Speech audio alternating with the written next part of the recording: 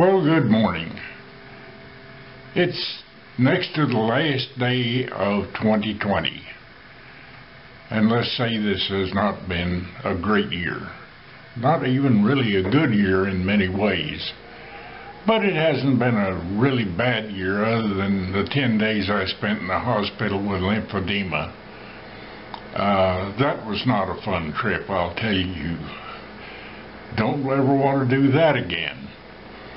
But at any rate, I'm not going to do a cooking video this time. This is going to be a story video more than anything else. As all of you know, I was fired on my 50th birthday, which is the best thing that ever happened to me. And I just did odd jobs after that, and one of the odd jobs I did was delivering airplanes. Started in about 1978 or 79 and continued for several years until the light airplane business went belly up for reasons I won't even mention now, but it was a good income, and I enjoyed it. But one of the problems, I lived in Colorado, and many of the trips that I took were to the west, which is over the mountains.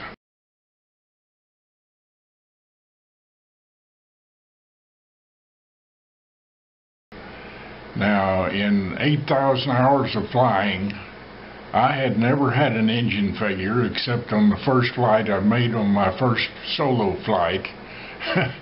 Took off, the engine quit, I landed in a field just past the end of the airport there, and it was carburetor ice, but that's beside the point. But, and I learned from that.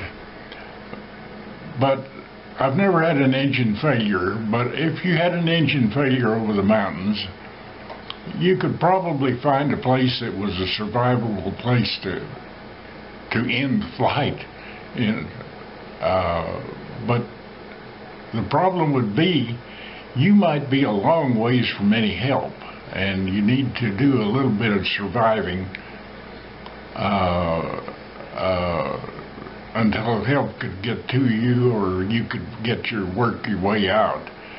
And in doing a little research, I found the most useful survival weapon or implement that you could have would be a good knife. So I started looking around for the ideal survival knife. Now, of course, there's Bowie knives and all that, but you can't carry one of those around in public. It'd be a pocket knife. So one day I was in this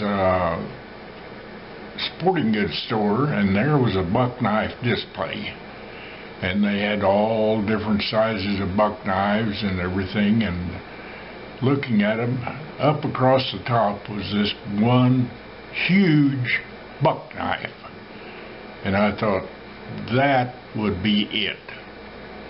It folds, it goes in your pocket. It's bound to be a legal knife, and it would certainly be a usable item if you landed out someplace in the mountains, and you could do a lot of things with it. It was called the Explorer, which was a proper name for it, and here it is. And it is a big knife, way too big to carry in your pocket, too heavy.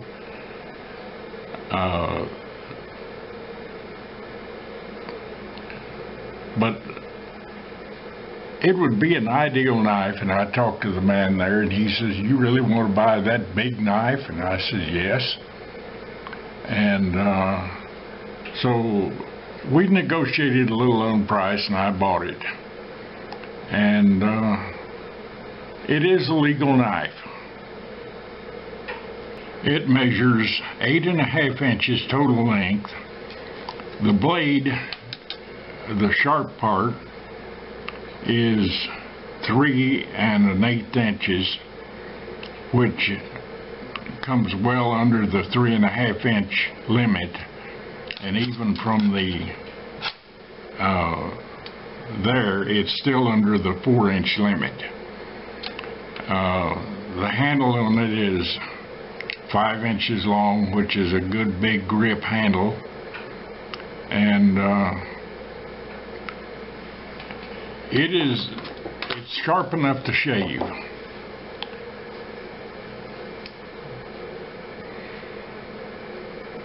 Now, so I wouldn't have to carry it in my pocket, I got this little case here with a loop on it for my belt, and it fit right in it. The case was originally for a Leatherman type tool, but it worked fine for the knife. It was a legal knife in length. It was also a legal knife in blade length, and the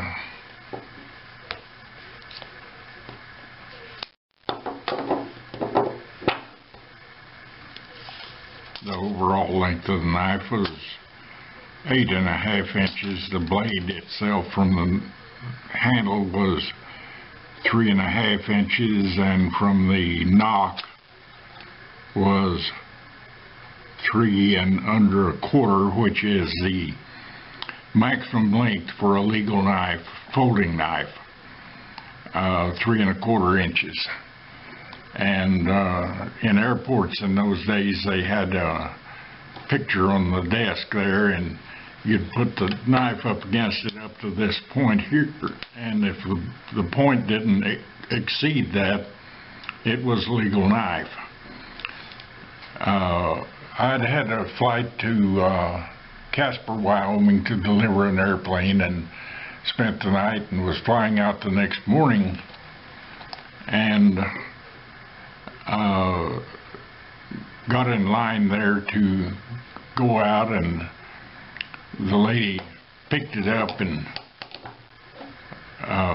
said, and put it up there against the edge of the desk, and it exceeded this, and she says, "That's an illegal knife, you can't take it aboard." I said, "But if you back it up to what the picture shows there, it is legal." She said, "Well, I measured this way." And I said, "Well, you're doing it wrong." And she said, "Well, that's the way I do it." And I said, "Well, do it right and we'll be all right." And she said, "Well, you'll have to put it in your baggage." And I said, "Okay." So I closed the knife, and all the luggage I had was 2 aircraft charts. And I laid on top, and I laid on top of one, on top of the other. "It's okay, it's in my luggage now." She said, "That's not going to work." And a voice behind me says, "Are you a pilot?" And I looked around, and there stood the captain of the Frontier airliner that I was going out on, and the first officer and the flight attendant. I said, "Yes, I am." And he says, "Lady, let the man get on so we can leave." And so she relented and let me on, and of course that won't happen anymore. You take this up in the into TSA, and it goes into their box. You'll never see it again. And you argue with them, and you'll be up against the wall there.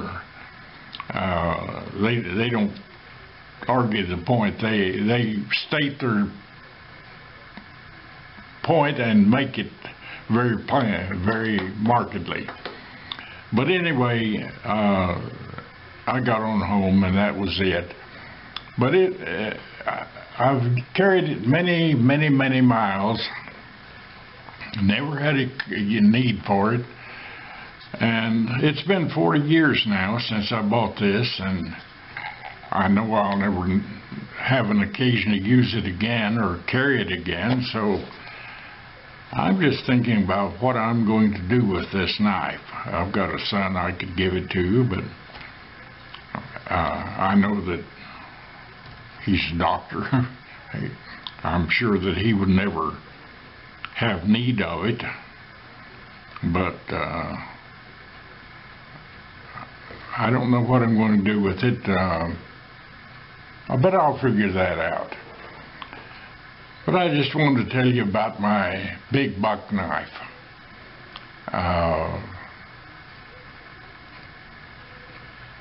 So, God bless America, God bless Texas, and you folks have a great day, and I hope you have a better year in 2021, and I hope I do.